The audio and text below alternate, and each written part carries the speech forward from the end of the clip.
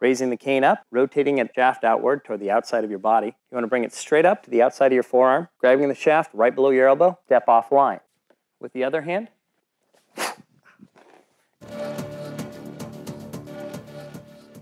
you notice as your opponent comes in, drives the fist in, you're bringing it up, stepping offline out of the way of the punch. You don't want that getting anywhere near you. Straight up, driving the shaft of that into his forearm. As well as initiating the block, you're going to cause damage to your opponent's arm at the same time, stepping offline and cover with the shaft. Straight up and to the outside.